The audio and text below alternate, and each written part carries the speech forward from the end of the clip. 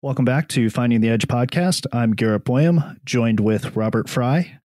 Today, my fellow podcast listeners, we will be talking a lot about StatCast video and how to best optimize its usage for coaching purposes, some overlays, some attentional blindness, novelty with constraints in a training environment, perspective control, and some deception. Yeah, and part of our discussion was around a tweet about a study on how anticipation actually can make athletes more susceptible to deception. And so we kind of discussed that further, and that kind of kicked off our conversation today. So I hope you guys enjoy today's podcast. Let's begin.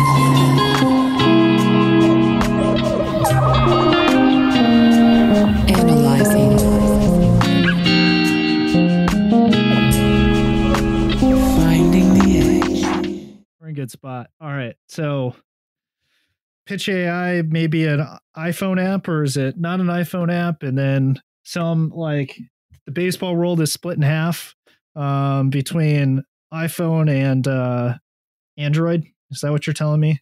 Yeah, because I mean, seriously, like for most of the technology that you can use, it seems like it's more feature-esque when you are under iOS rather than Android's operating systems, which I don't know the process of like app development between Android and iPhone. I know it's a lot easier to get your app developed and through the Google Play Store through Android rather than it is through the iOS, because the iOS takes more time. It's more of a process there.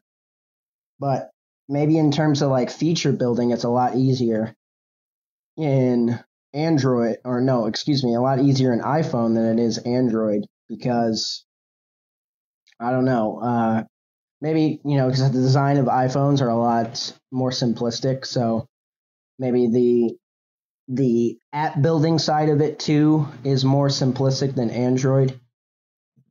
Mm-hmm.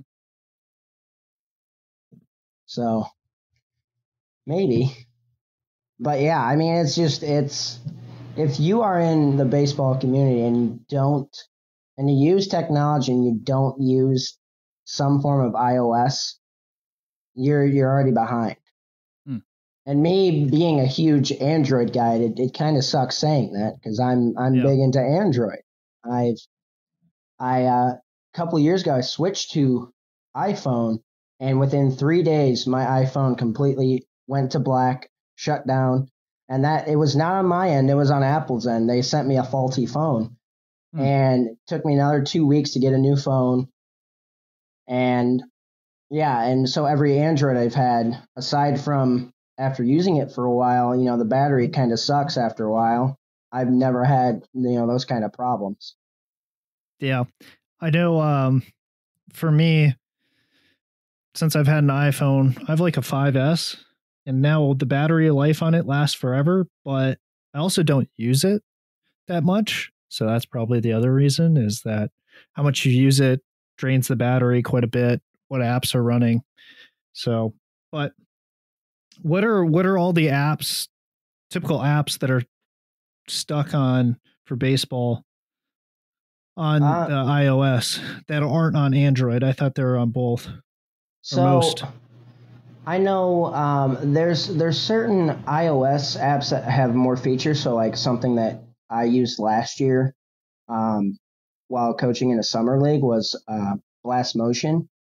And the thing is, luckily I had both an iPad and a Android tablet, but the iPad allows you to see things like the 3D swing tracer. They allow you to see more metrics than the Android does. But the one thing that the Android does have that I saw recently is you can see swings or it's a lot easier to get to swings from, a year ago rather than iOS has it more set up where it's like more of a recency type of, cache, if you want to call it, where they'll load the most recent swings. But if you haven't taken any swings in such a long time, then they won't load up. However, with Androids, you can pull up any swing at any time, at least through the apps. Now, I'm sure if you go on like the website, you can probably pull it up either way. But if you're just really on a an Android tablet compared to an iOS tablet, and let's say you want to see player X's swings in the fall, you're probably not going to be able to see that as quickly on an iOS device compared to an Android device. Mm-hmm. So that's definitely one thing. I don't know for sure, but I think Modus is more feature-esque on iOS compared to Android. And then there's more apps on iOS that I know. Someone that I've talked to, his name's Wes Anderson. He actually coaches nearby where I live. He coaches at Minooka Central High School, and he built a iOS app called like a bullpen pitch randomizer, where essentially the bullpen tells you, okay, here's your spot. It's a number. You got to hit that spot. And then you basically just store that into a database, and you say, all right, here's how frequently I hit my spots. Here's how I didn't hit my spots. It's a very simplistic app, but only on iOS. Have you seen, do you follow Leg Kick Nation? Yes. On Twitter? Yes. Did you see the software that he's using or his facility is using for their live ABs? I took a glance, but I didn't look that much into it.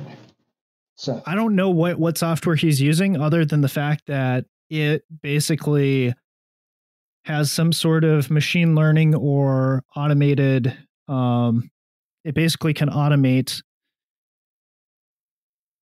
the editing process for clipping all the videos. See, that's and that's huge because I pulled it up, but that's huge because that's the thing that I personally want to accomplish, in the next couple of years, is be able to say, all right, basically be able to do what Synergy does, but myself, where, instead of having to watch like a 3-hour baseball game for an upcoming opponent, we can instead just, here you go, put it through machine learning and it just chops it up so-and-so.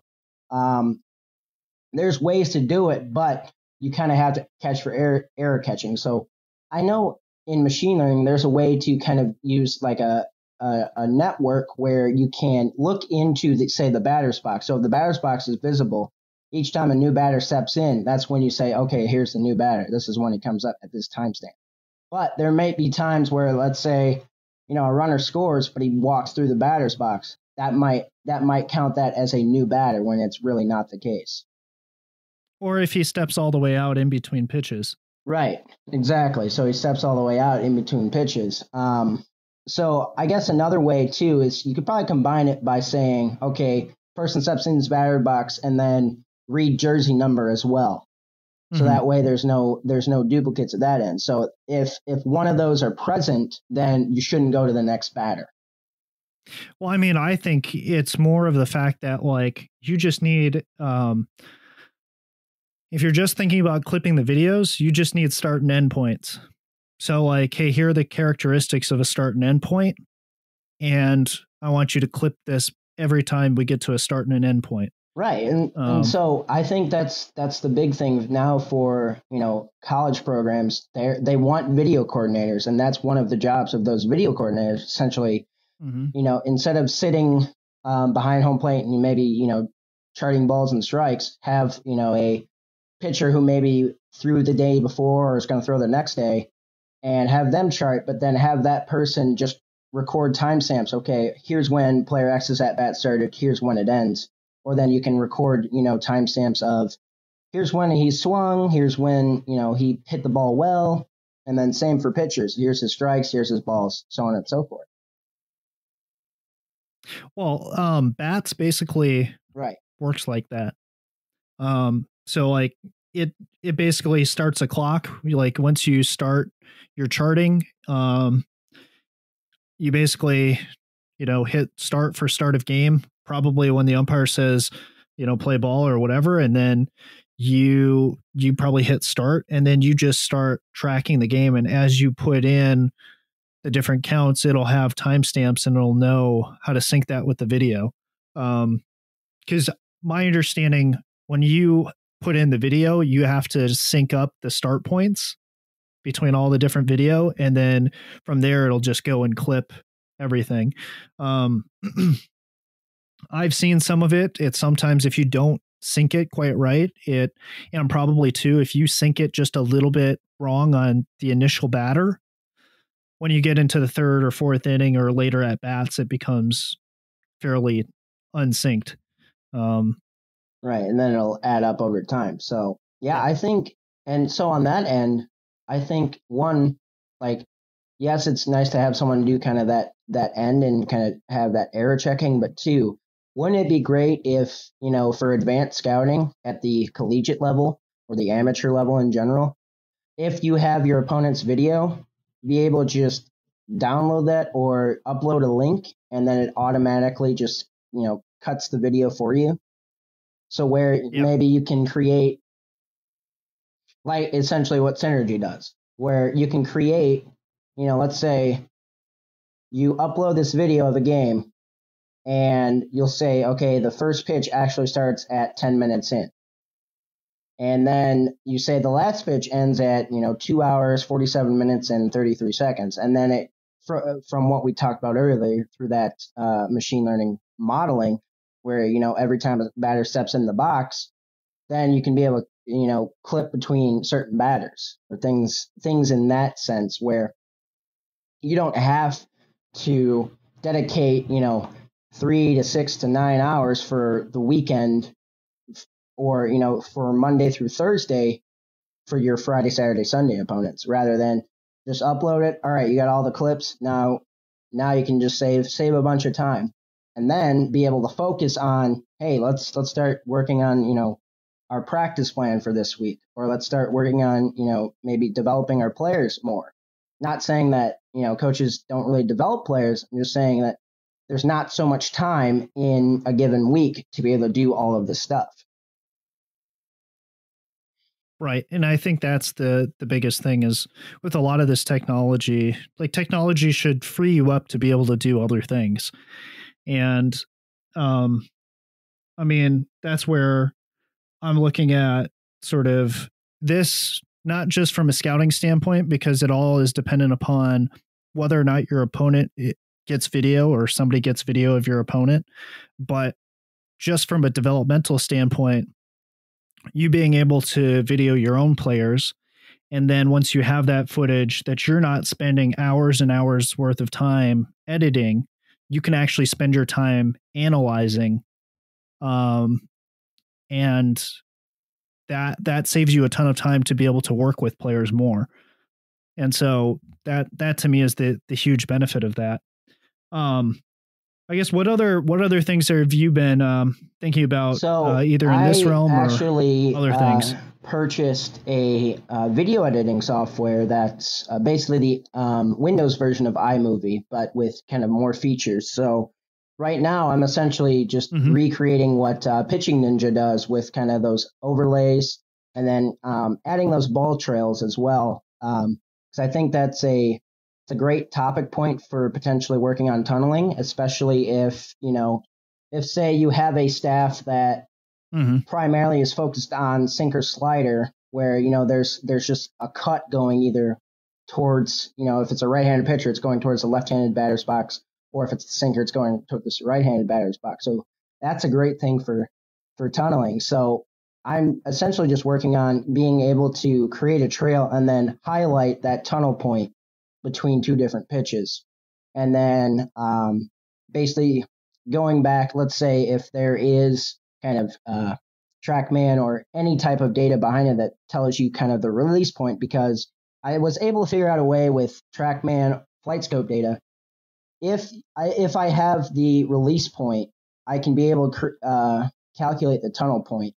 So then that way we could be able to calculate, okay, we can see it visually with video and then add in that overlay of data by saying, okay, here's the tunnel point.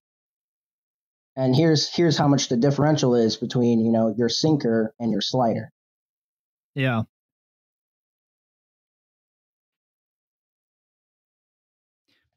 Yeah, that's definitely super interesting. I'd be curious to see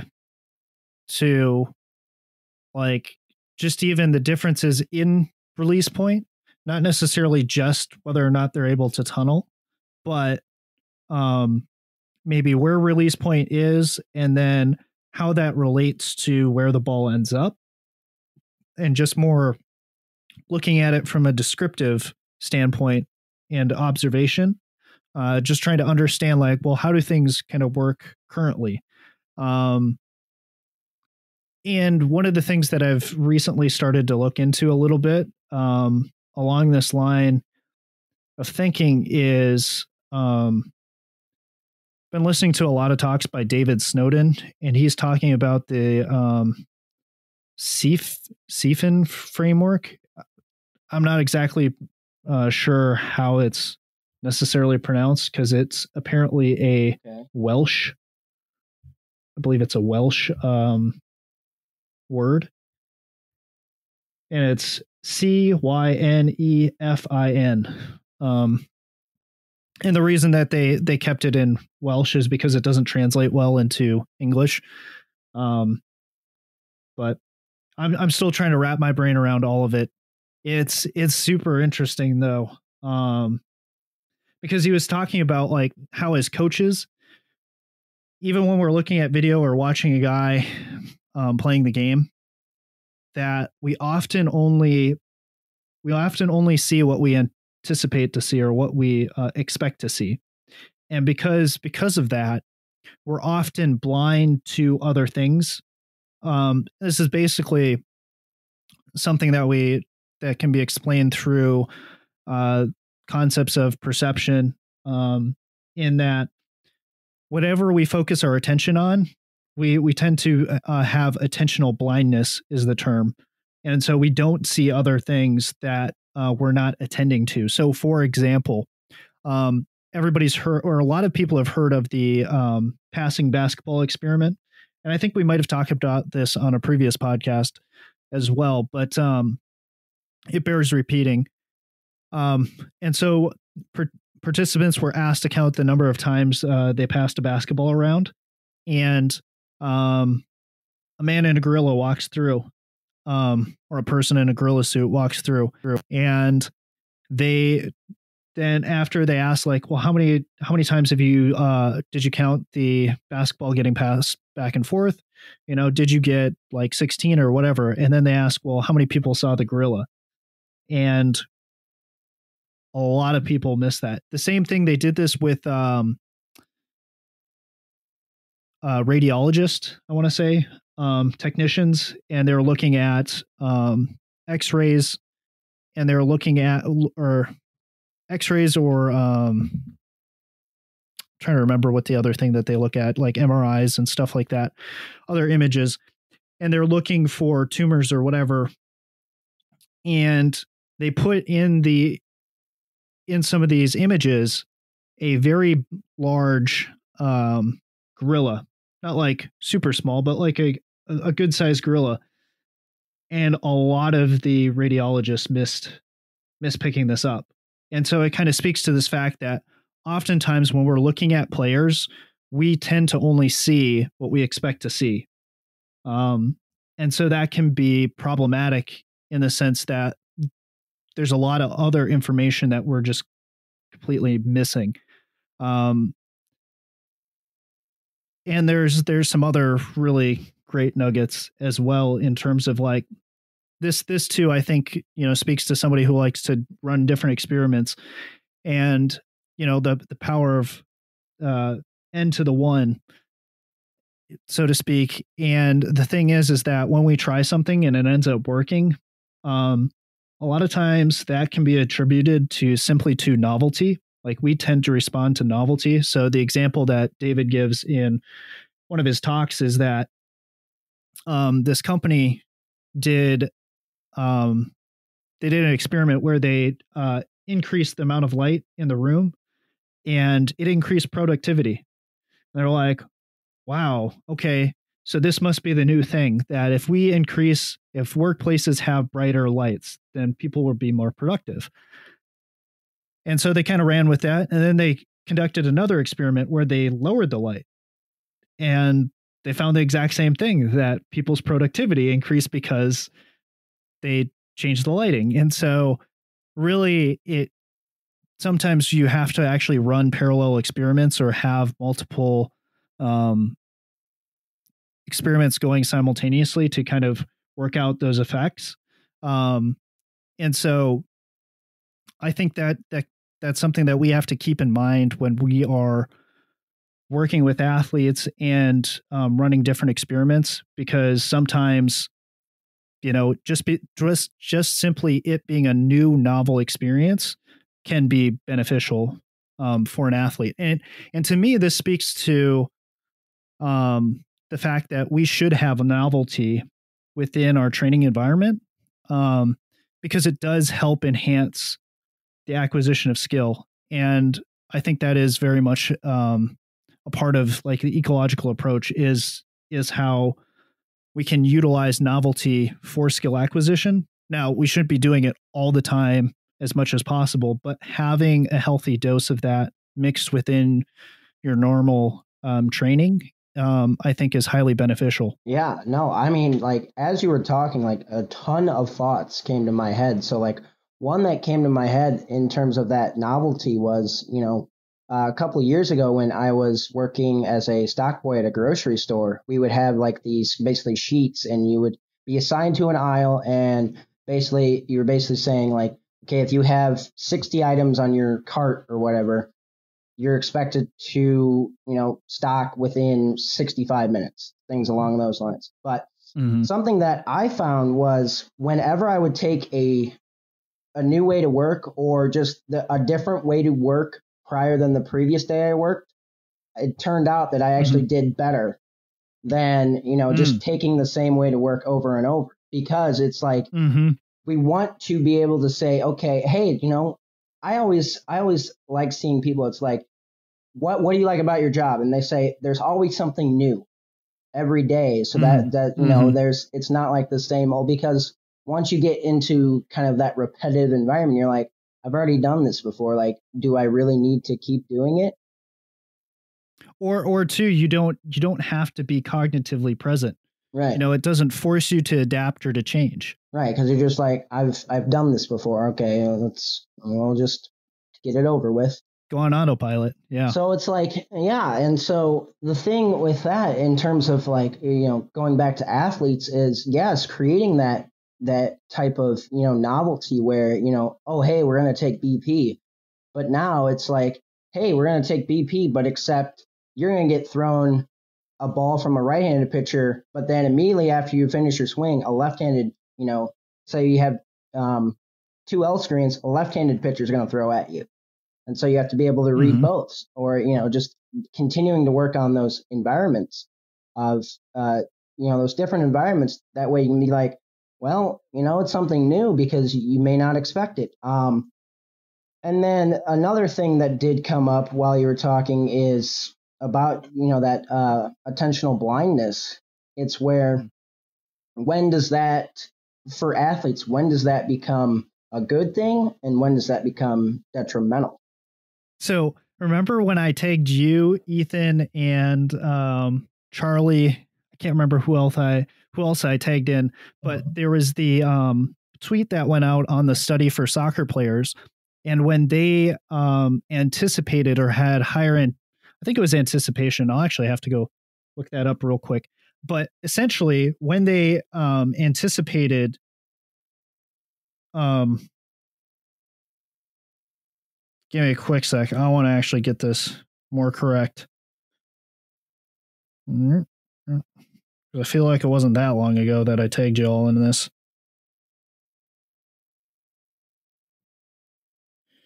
Also tagged Josh Rodriguez. Okay. Let's go here. What was this? Knowledge of an opponent's preferences made a player more susceptible Knowledge of an opponent's preferences made a player more susceptible to deception. And so to me, that comes back a little bit to anticipation.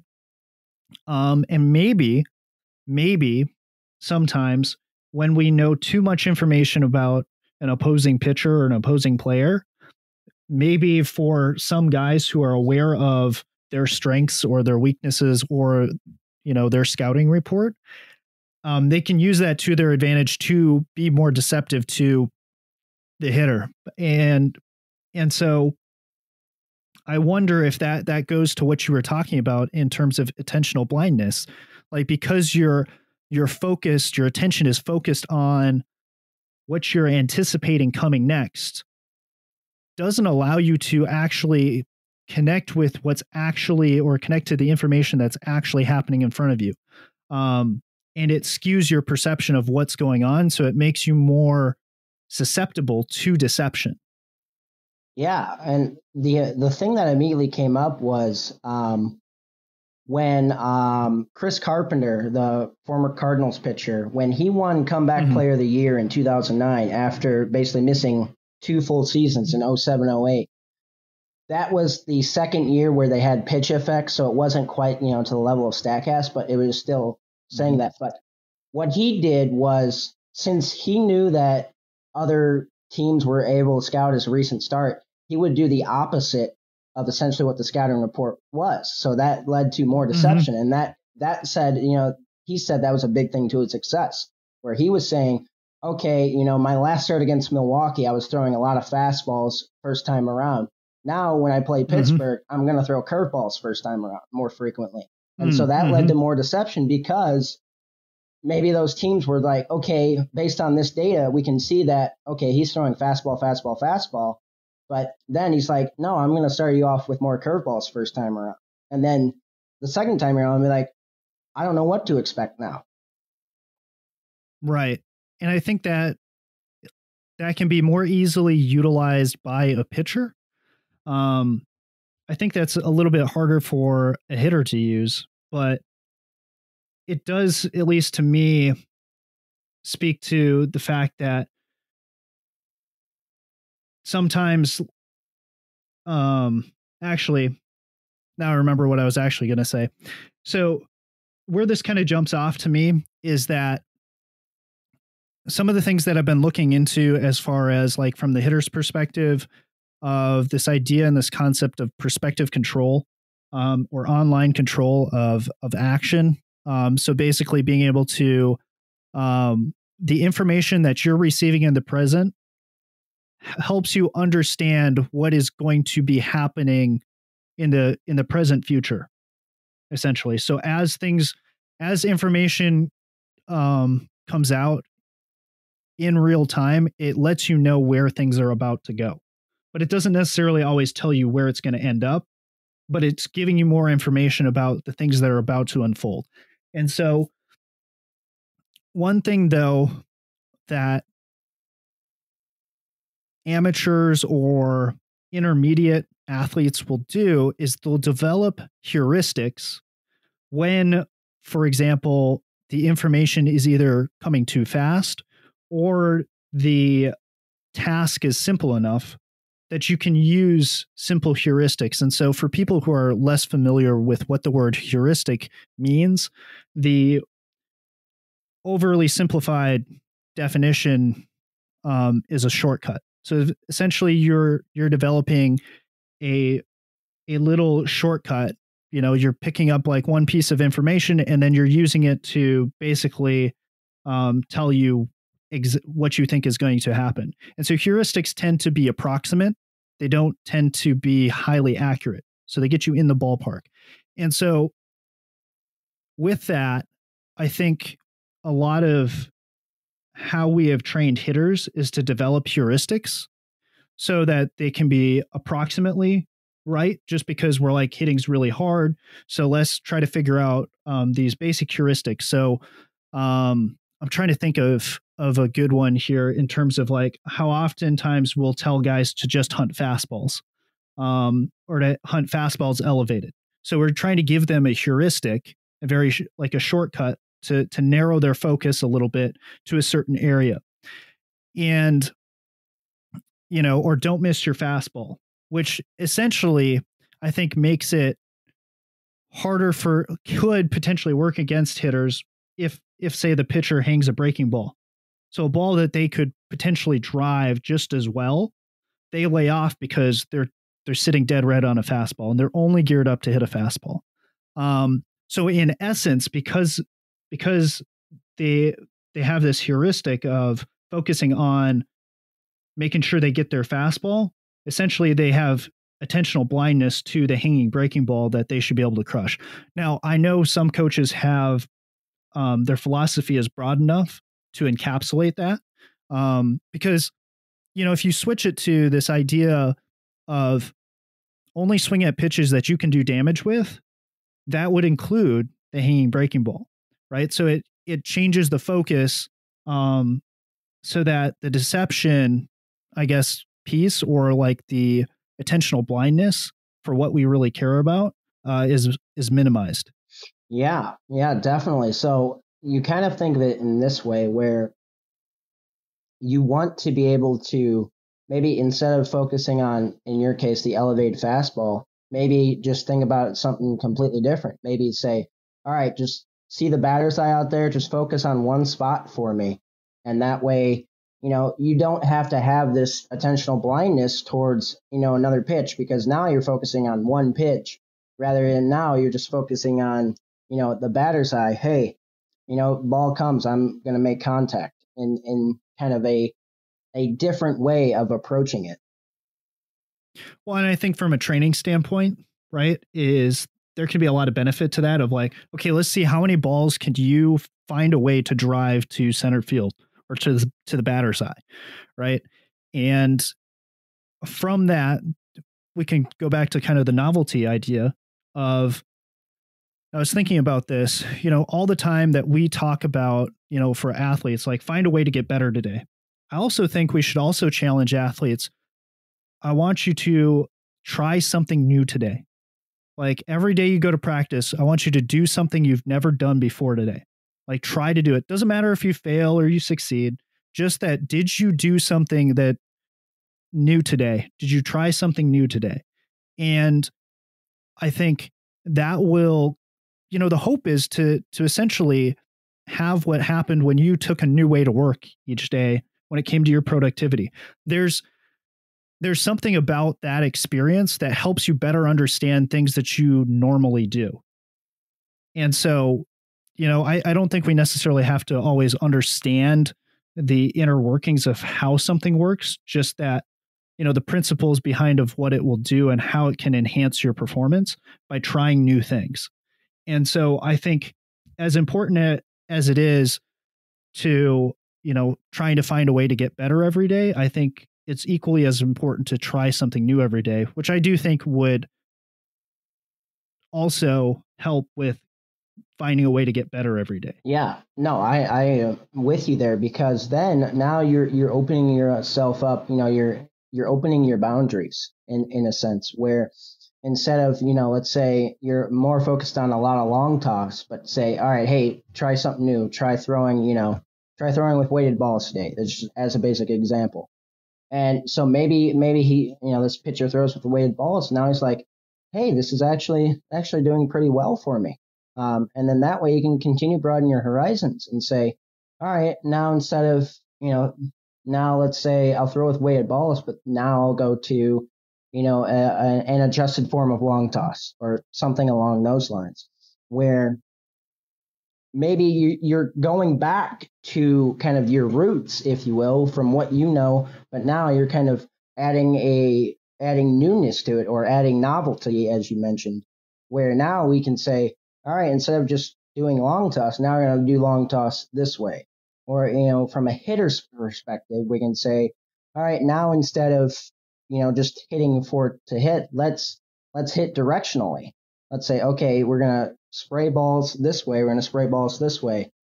Or being able to create that by saying, okay, well, let's not focus on, I don't want to say being a one-trick pony, but being able to be more adaptable in this case, where you can say, all right, well, let's do this thing, and let's continue to build on it from going back to our roots, and then continue to adding to our knowledge.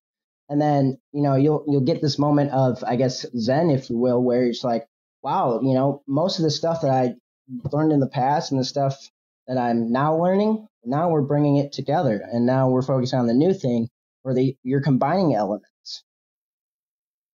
Right. And I do want to put a caveat in with the novelty thing and trying something new.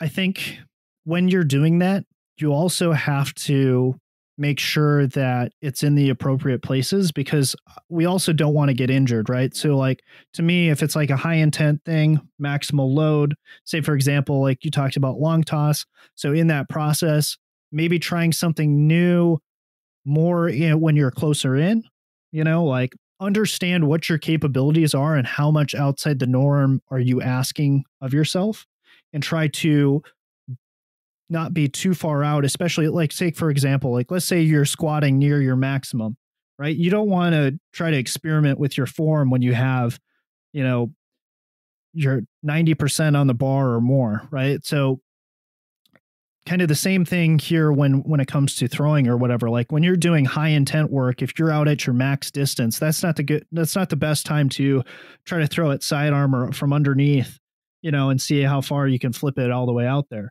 Like that's probably not, especially if you've never done it before, and I think back to when I was coaching NAIA and I was talking with their center fielder, and he was like, yeah, I had an arm injury last year or the year before or whatever. And, I heard it because I picked a ball and I tried to flip it in sidearm or from down underneath, throwing it back into the infield. And it was like, okay, he tried something new there, and his body was not prepared for it. And he strained his forearm or his UCL. So, that's where we have to be smart with how we do this and when and where we do this. And it's going to be different for every guy. Like, like the shortstop on that same team could throw from down under, like, 200 plus feet, and it was going to hurt his arm. But he did a lot of stuff like that. He threw from a lot of different arm slots, and he had been doing that for a long time. And so it really just comes back to like, how well prepared is your body to do these different things. So when you're trying something new, also have an appreciation for how risky is what you're going to do to injure you. And we still got to take some risk, but you want to take calculated risk. I think that's the most important thing. And that was the same thing that David Snowden was talking about, is that when we're running parallel experiments and stuff, you want to be running safe, relatively, like, or when we're dealing with complex systems and we're going to run experiments, we need to appreciate the fact that it's more than likely going to fail because of the complexity of things. Like complex systems tend to, things don't work out. So you want to take very calculated, non-threatening risks. And so when we're talking about novelty, you should take, you shouldn't take out lopsided or highly risky experiments or novel movements. So try something new within your bounds that that you can safely do, I think is a good way. Like, just like driving a new way to work. Well, you also want to leave yourself enough time to get there on time, right? So it's not, you need to have an appreciation for like the context and that you're going to be able to achieve the things that you need to achieve without risking losing your job as, going to work, for an example. Right. Yeah. Because then you create, so you're basically just working within, trying something new, but within constraints or bounds, like you mentioned, where you can. So yeah, going back to the long toss thing, don't obviously try to flip it overhand when you're at 350 feet between two players.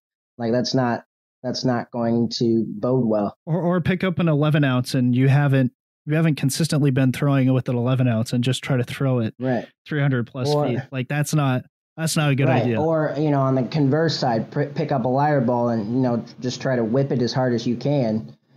That may conversely also, not be very potentially well for you when, let's say through most of the long toss, you're just throwing with a regular baseball. You don't want to bring this small ball and just whip it immediately, because then, your body might be telling you, no, like, don't do that. Please stay away from that. Mm-hmm.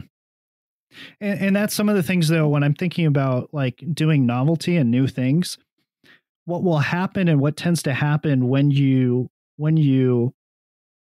start sampling new ideas, you do new experiments, you fail. What comes from that is you begin to learn and new opportunities for movement begin to emerge out of that. Like all of a sudden you'll be like, you know what, I think I can do this today. Like say for example, like you were saying, like picking up a 2 or 3 ounce ball. Like I think I can throw this, you know, from this arm angle or throw it this distance or um I'm trying to think of like even just with a regular ball, like today I can actually figure out how to throw this on the run. Let's say I'm an infielder and I'm struggling with something like that. Like new movement capabilities will begin to emerge through this exploration and through this novel movement or this novel experimentation. Yeah, and so you kind of think of it, and from a batter standpoint, because now I kind of think of it in this sense where, in terms of using these different types of balls, or in the batter sense, maybe an overload slash underload bat, allowing yourself to be like, okay, if you think you can do this today, go for it. But, being able to also recognize that, after a few swings, be like, no, this is like my body's telling me something, like, don't feel like you have to push yourself through that limit like right away, because then you're just in. Now that it comes to the point where now this calculated risk becomes just risk. You're taking out the calculation part of it because you're just more focused on, oh no, since I started, I have to finish this. Right. It's the difference of like using a regular weighted bat versus grabbing Bryce Harper's like 37-48 or whatever and trying to swing that thing. Right. I don't remember exactly what his weighted bats that he was swinging at like age 17 or whatever, but like I mean those things were just mammoth bats, and those were not your traditional, like they're not driveline overload bats, like it's not like that, right?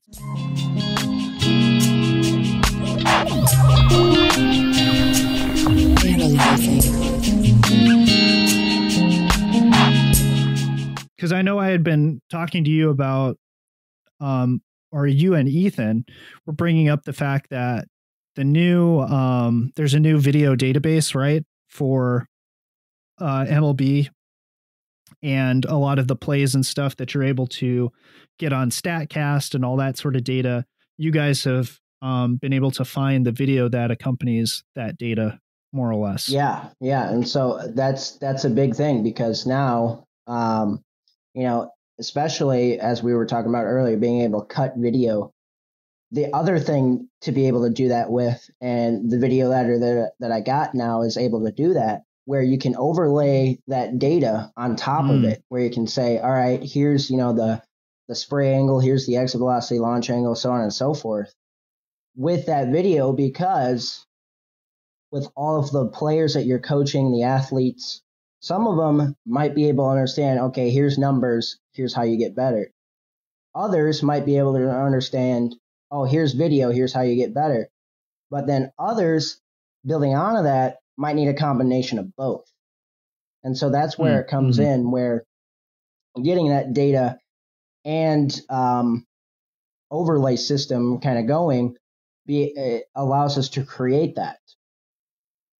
Yeah, actually on that note, like kind of what I was getting at before with looking at the overlays is that I wonder too if you could even look at like success versus non-success. So for example, like you do the overlays for pitching, like, okay, which are the locations that or release points that lead to strikes or lead to swing and misses? Hey, here are all the release points of balls that have good break and break out of the zone. Like they'll start in the zone, they end up out of the zone.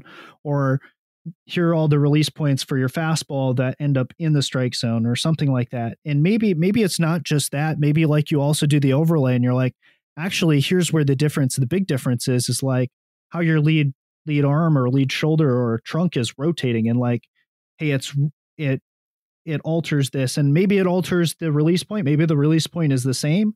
But it'd be cool to see in the overlay what that variation is, and like where's the good variation and potentially what the bad variation looks like. Right. So then you essentially create those bounds, through some statistical methods. So you could use like z-scores, standard deviation, stuff like that, where essentially you're just saying, okay, within this, we'll call it buckets. Within these buckets of release points, here's where your good variation is at. And then within these buckets of release points, here's where your bad variation is at. And speaking on top of that, there was a picture list article that came out. I think it was like yesterday. Ethan did retweet it, and that's how I found it out. But basically, it was this guy that helped kind of some of these major league pitchers, where while they had this video of them pitching, he would basically overlay kind of where in the zone with what pitch they were throwing was the most successful. And he would use kind of like a color scheme where it's like red is bad, blue is good. And being able to create that on top of a video is also crucial. And then like you brought up, being able to understand release points. So basically creating like a little square of buckets, if you will, and say, all right, here's where your good variation release point's at. So if you release here, you're going to expect good variation. But if you release here, you're going to expect bad variation. So then that way you can continue to develop and say, okay, hey, I'm focusing on here. So that way, when you are, throwing, help the pitchers or help the batters understand, hey, try to help them understand, hey, when I move my arm this way or when I do this specific movement, I'm going to expect good variation. And, have them like commit that, not necessarily like commit that to, short-term memory, but kind of commit that to more long-term memory. So that way, when we come into what we talked about earlier about attentional blindness, they don't have to be like focusing on, okay, I got to get my release point this way, when, that's only one part of the equation. Yeah. And two, like if I'm thinking about it from an ecological perspective, it's like, okay, what information are they connecting with, or where is their focus of attention? Like, is it more internal or is it more external? What other outside factors too could be affecting their focus of attention? What other sort of kind of rate limiters, for example, like pressure, whether that's coming from the opposing team, the score, an umpire, a coach, or somebody in the stands, etc. What things could also be affecting their system and the outcomes that we're seeing? Because maybe if we were to create some sort of a pressure situation, would their movement patterns like become more rigid or more variable, and maybe it would have a certain characteristic. So it'd be very interesting to see, like, and that's where to me, like, gathering data and actually looking at it would really help us out, because I do think sometimes we try to take theories that we have developed and we're like, I think this makes logical sense. And then you try to force everybody into that theory without just first observing the data and just understanding, okay, what does success look like? Because oftentimes we haven't even looked at it yet. And we're like, oh, this is breaking all the rules of our theory and we need to change them.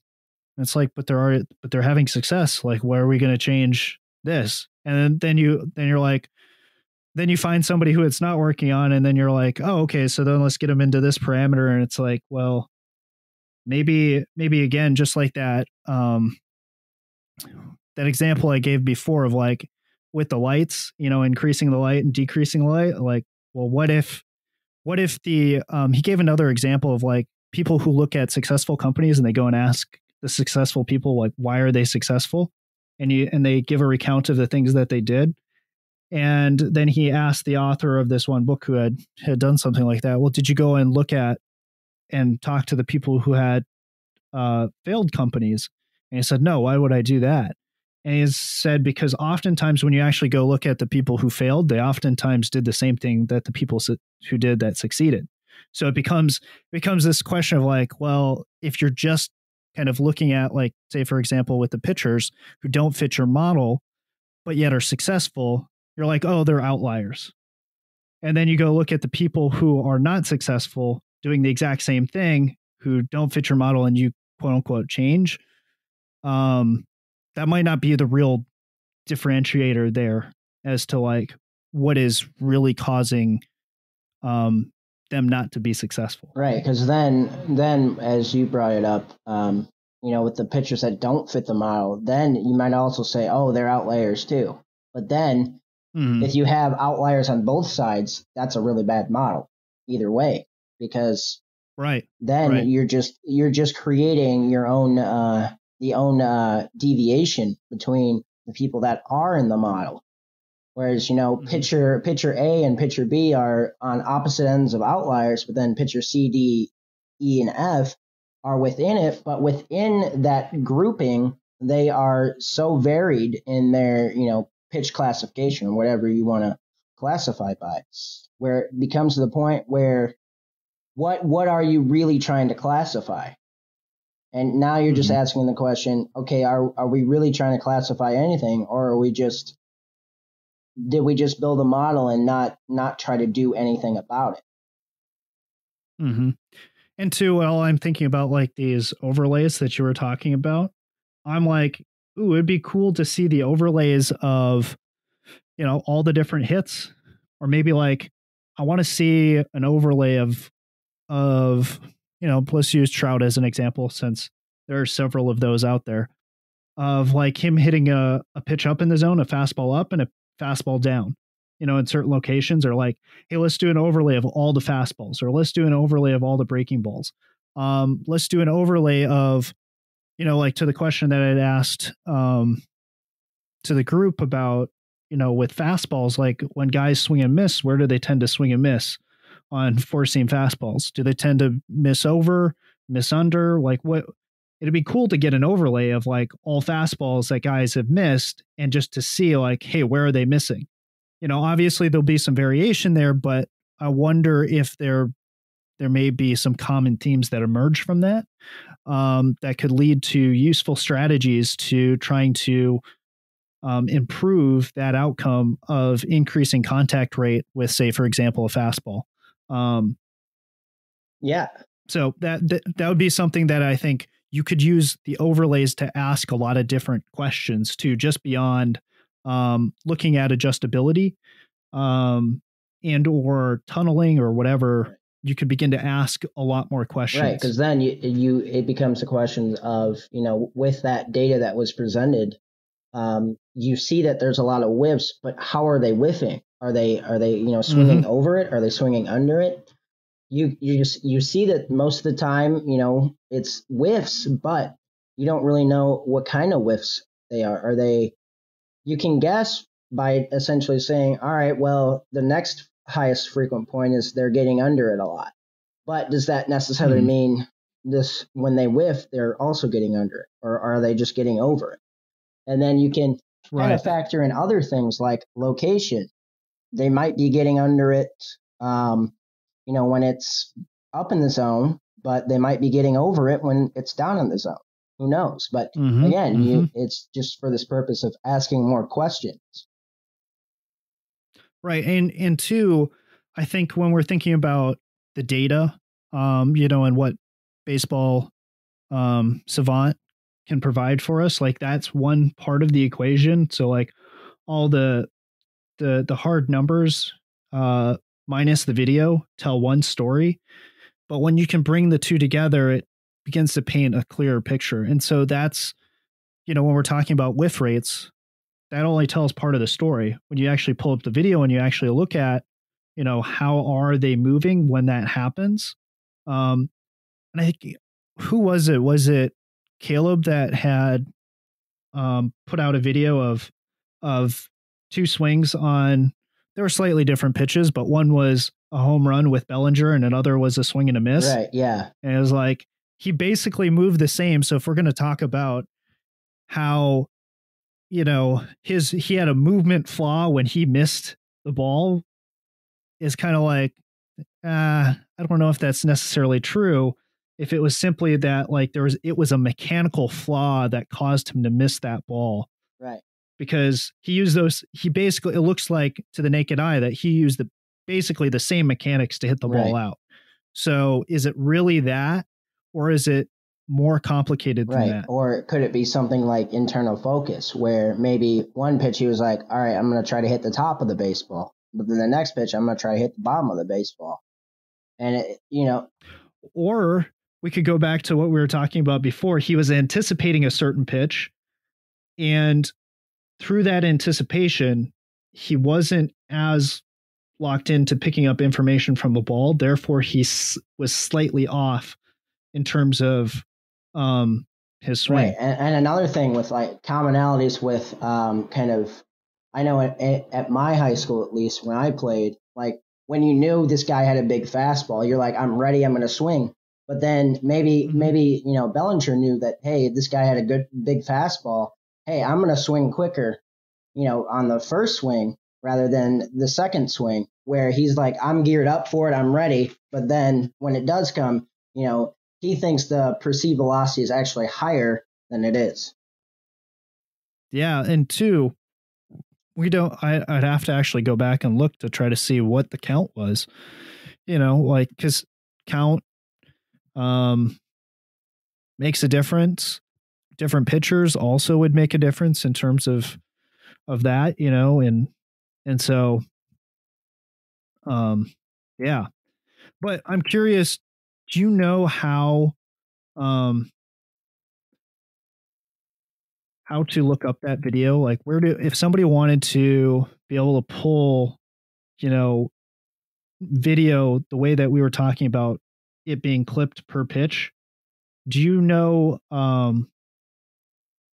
how would one find that on Baseball Savant? So I would say better yet, instead of going on Baseball Savant, I'll share my screen.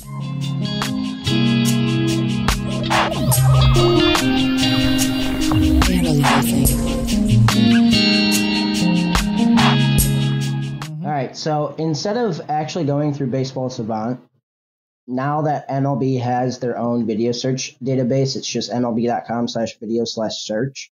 You can now create kind of these sequences. So of that at bat, while I pull it up real quick, before I forget that, but of that at bat, you can be able to say, okay, you essentially just create filters, and it's essentially, since the video database is so big, you don't want to, you want to just boil it down to whatever you need to boil it down to. So going back, we see that there are two different pitches, and they're essentially in the same zone, but you essentially pick, okay, so the one on the left where he hit a home run was against Michael Wacha. So what you do is you go back into this, and you'll essentially just select batter, type in Cody Bellinger, and then pitcher, Michael Wacha. And if you knew it was a home run, you'd go over the play filter, and you'd say hit result, go down to home run. And you can see right here, you pull it up. I'll mute the volume, but you have it pulled up, video plays, boom, home run. So essentially, if you know batter, if you know pitcher, and if you know result, you can pull it up rather quickly. Now for like certain like balls and strikes, so like if you want to look at, Cody Bellinger like taking a strike, you can go to game, and it allows you to select like certain counts. So that's another thing you can add. So the other one I think was with Chris Paddock. So we'll replace that, and we'll say Chris Paddock. I believe it was him. And then instead of saying home run, we'll say, well, I guess we can't, instead of saying hit result, we'll say pitch result, and we're a swing and strike. It lets me click on it. But yeah, sometimes it does take some time because again, it's filtering through a very large database. Yeah, it's definitely. Yeah, man, it's slowing down your internet. Because I bet you there were a lot of swing and misses. But so we have these 4. So now we can. I don't know the exact date, but you essentially at least now have 4. So I remember Paddock was wearing a away jersey, like a gray jersey. So it's either one of these two. So it might have been a strikeout, it might have been a swinging strike, but you just guess and check. So again, I will put this on mute and see. So it's a little bit outside, so it wasn't necessarily that one. So you can exit out of that and go to this one. And essentially, there, it's about the same pitch. Again, it was an 0-2 count. So you understand that when it was Waka, there was 1 strike. With Paddock, there was 2 strikes. So when you brought up count, that might have played a factor too. Well, or the fact that it was just a different pitcher. Exactly. And 2, though, I think there are, go back to home runs by Paddock or with because I think there was a few where he had actually hit a home run off of him too. So it'd be interesting to see just from the standpoint of like, was it a fastball that he hit out? Like what pitch did he hit out? Obviously we could pull this off of Savant. That one was a changeup, but you can actually, I believe so. Yeah, so that was a changeup away. So pitch type, you can actually select the pitch type as well, and be able to say, okay, well, we only want to see fastballs. We only want to see, how many fastballs. So, and another thing you can actually do, because the video search is limited, because right now it doesn't tell you. You can't filter by like pitch location. So if you like when you mentioned with Trout, you only want to see his pitches up and in or his pitches down and in. That's where you can go on to say Baseball Savant. Of course, it's the first thing that comes up because I use it frequently. Then you can say, all right, go to batter, and we'll say batters. Just type in Trout. And then we go to our game day zone. So I think this is from the catcher's perspective. So you said up and down and in. So now you go 1 and 7. Now you select, let's say, fastballs in this case, and we'll select all StatCast. And let's just do, we can sort by just about anything. So I'll just say average exit velocity. So just hit search, and you can see 472 pitches. You just click on it, and you have all of these.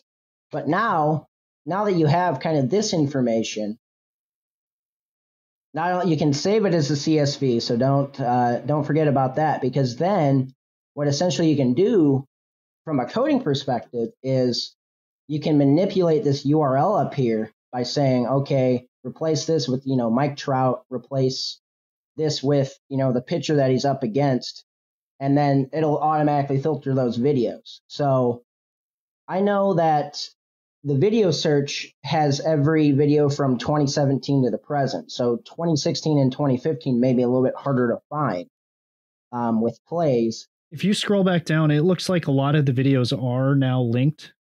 Right. So, I mean, you could also video if you're doing like something specific. Mm-hmm. Yes, but then once you kind of go down here, now it's like, okay, what if I'm interested in this Mike Trout ground out on a pitch in to the second baseman? So now you would essentially just go, okay, I know that the game date was September 3rd. I know the count was 1-1. So essentially what you'll do is I'll just clear all these.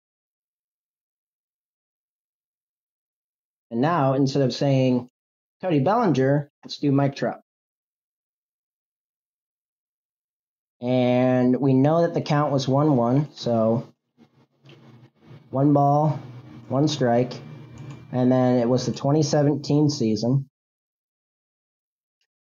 And the pitcher was Martin Perez, from what we saw. So we just type in Martin Perez. And we can still get that video either way. Mm-hmm. So now we have this video.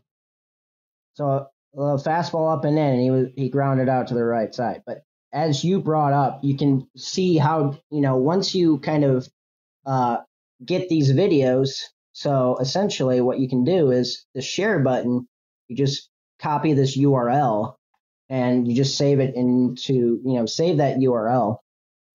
And then that way you can be able to kind of get these videos and then create your overlays in that sense. Mm-hmm. Mm-hmm. So, but yeah, so like for most of the time, yeah, especially with recent, so like 2019, you're going to have a ton of video that's already available if you're like on a specific thing. But like something that I was curious about was this. So I was interested on 2-seam fastballs and sinkers from right-handed pitchers and left-handed batters that were hit for home runs. And the thing was, the pitch not only had to be away, but actually down and away out of the zone. So 13, so this is from the catcher's perspective again, 13 being out of the zone. So I select that, and let's see, and I say the PA result, I want it to be home runs. And then I'll say sort by average exit velocity. But I select all the StatCast era, left-handed batter, right-handed pitcher. I was curious because two-seam fastballs and sinkers are running away from the left-handed batter. How can these batters pull it for a home run? So then you could also go to, let's see, if I remember where, batted ball direction, and you just select pull. And you hit search. And there may not be very many because, again, it's a pitch shouldn't be designed that is a two-seam or a sinker that's going down and out of the zone to be pulled by a left-handed hitter for a home run. And so you see that there's only been 4 of those instances, and Ryan Flaherty hit 2 of them. So unfortunately, these were in 2015, and when I did look them up earlier, the video wasn't there. And Ryan Schimpf, there's nothing appearing there for a play result. And then Carlos Santana. So we have 2017. And so we know that the count's 3-1, and we know that he's against James Shields. So we say James Shields in this case. And instead of Mike Trout, we'll say Carlos Santana.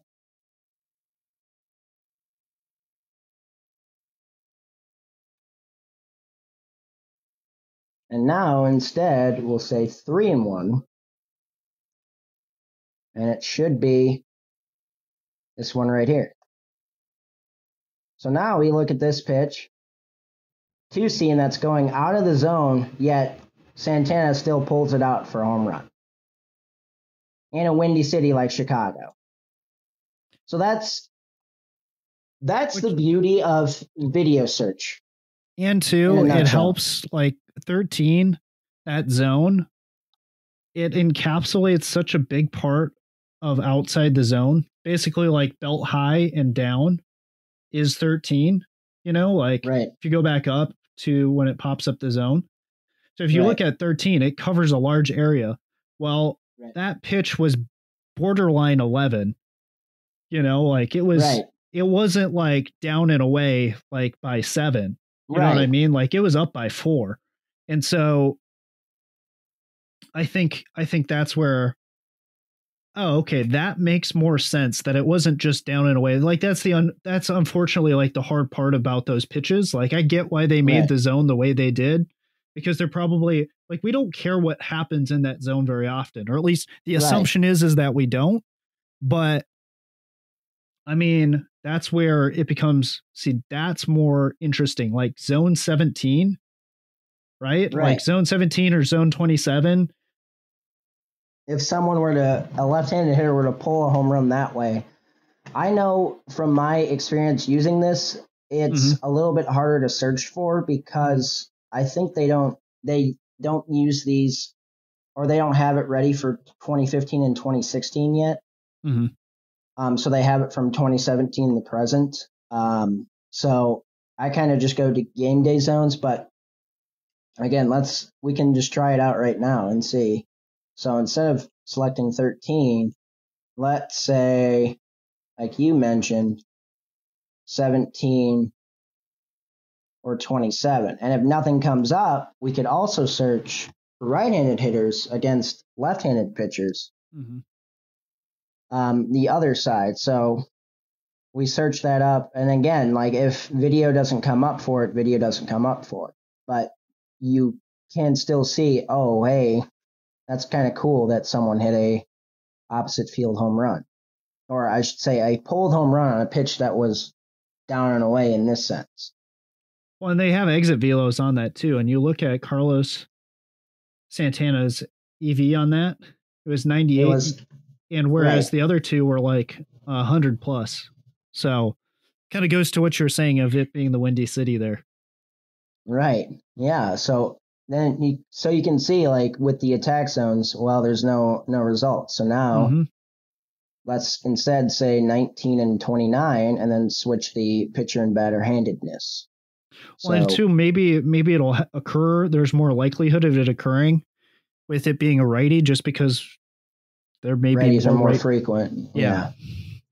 So, but the matchup might be harder because there aren't as many lefty pitchers as righty pitchers. So I guess that might play a role there. So I guess I'll ask you this. What's more impressive than a pulled home run from, a left or right-handed batter against the opposite hand who throws a two-seamer sinker or the same hand who throws a two-seamer sinker? Because when let's say you have a righty-righty, you already know that pitch is starting away. It might come back to the zone, but again, that's why they track it better to be able to come back to the zone, or a pitch that starts in the zone and starts to go away. So there's no results here. So I wonder now if you were to change it from batted ball pull, now what if you were to go just eliminate that and just go all fields, and let's just see, because I think just in general that if that ball goes out, like that's incredibly difficult. So not just pull, like can you even hit that ball out? Right. And so like it would take a lot, but exactly. So it would take a lot of strength to be able to pull that ball going down and away. And again, like this should happen for everybody who uses the StatCast search. Like it's going to take time to load because it's going through all the queries. So Renato Nunez and Alex Rodriguez are the only two players to have a pull. And so this one is in 2017, so we can actually look that up from Martin Perez. So let me look at the count. So the count was actually 1-2 as well. That's pretty cool. So that's the other thing that's impressive. So 1-2, and we'll say Renato Nunez against, I wonder if I can type in his last name, but I'll just type in his first name. Martin Perez. So this one.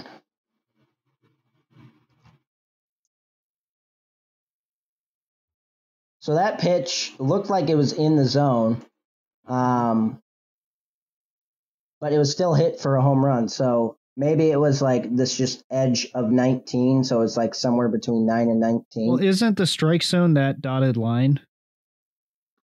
Yes. So yeah, it really, could have been in that top right corner of that 19. Mm-hmm. So then obviously with A-Rod, you probably can't pull that up. Since we can try it though. So let's try it, see if anything comes up. But more than likely not, because again, like there's data from 2017 to the present in terms of video. But once you go past that, it's kind of like I don't want to say a wasteland, but a little bit harder to find. So I'll just type in A-Rod, and so it automatically comes up no video available. Because again, having video for every single pitch, that's a lot of memory and storage. So, but yeah, so there's a ton of stuff you can do with Statcast video search, and like I said, I would say start with MLB's video search if you know like a specific player and what you want to look at. So like in Caleb's case, like Cody Bellinger fastballs, you can be able to see that. But if you don't, maybe if you're missing variables, you can go to Statcast and say, well, if there's already video there, great. But if not, you can go back to the video search and be able to get that. Mm-hmm. And this is my TED Talk. Dude, I think this is great just because I think, it makes me wonder, like, where do a lot of people get their videos from? And I think this is probably the easiest way to go get those videos and to go look at them and to do that observation yourself and that kind of study and analysis.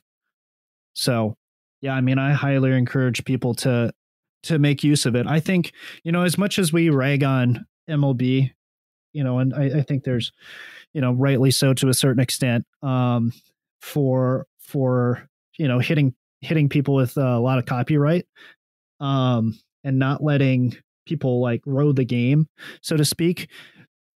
I think the reason that they put out all this free data, though, in this video is to try to actually grow the game. Like, I think they're understanding, like, coaches and other people, like, I mean, this should be used for marketing. Like, people can take it and make GIFs and all sorts of other things. I think it would help grow their game tremendously. But, this is one thing that I think MLB has done different than a lot of other sports, and it's been to their benefit. Like, I think they've reaped some of the benefits, of them doing that and having all this data out there. It's allowed them to get into analytics a lot sooner than other sports. Right. You were on the football analytics roundtable. Yeah. Where is football on the analytics side of things? Do you know?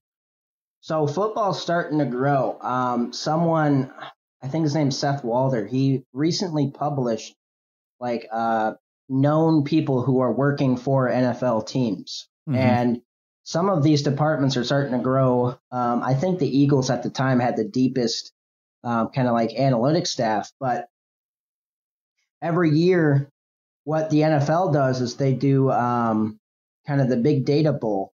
And what essentially that does is they give you kind of advanced data. Most of the time it's like player tracking, mm-hmm. where all the players are essentially dots and they move as, mm-hmm. as the play happens. So with some of the stuff, like some of these people are like creating really, really cool stuff where you're essentially, I know one guy, can't remember his name, but he did a really good presentation on like predicting offensive line movements, understanding, okay, if like who's going to blitz, can you better predict, the offensive line moving that? Or better yet, if you know that maybe you didn't account everybody for a blitz, can your model be able to predict that offensive line, accounting for that and making that adjustment on the fly, within less than seconds, but milliseconds.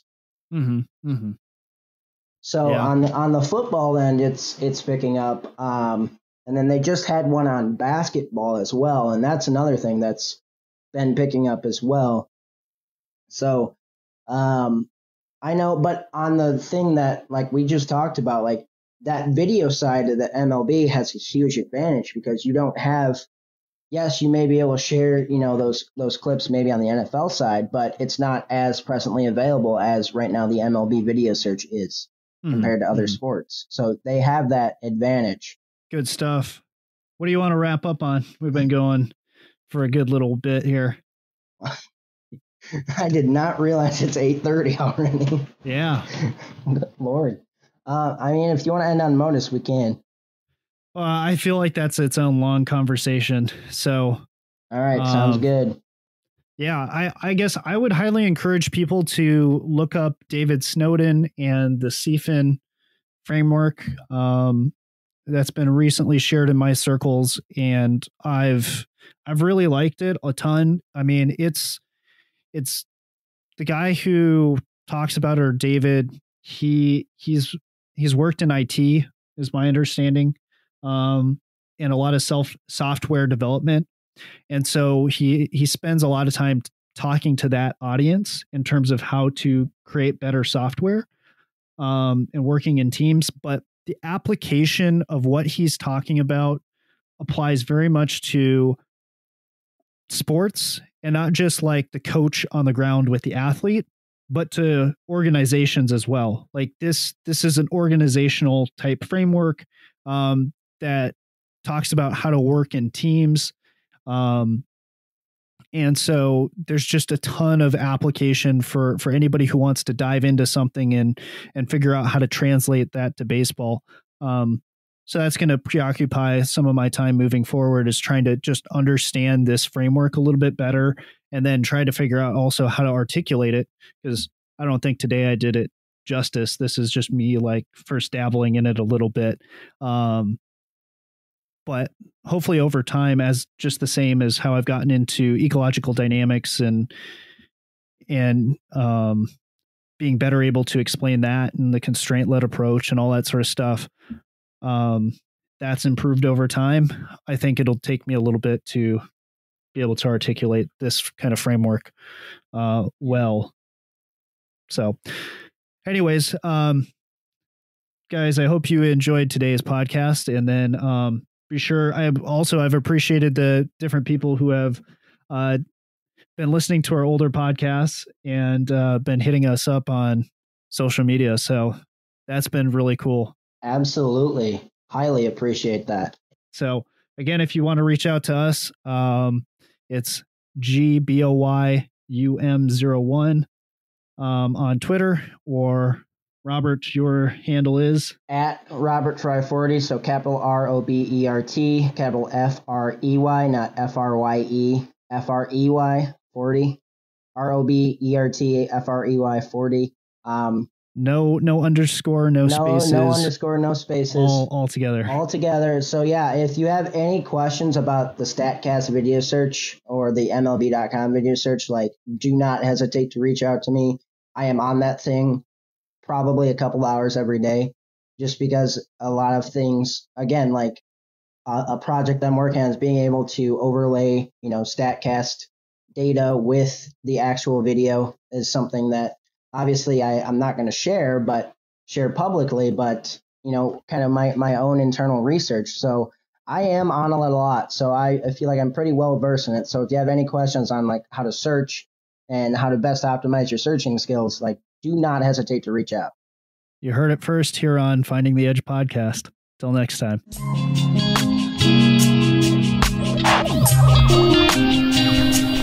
Analyzing.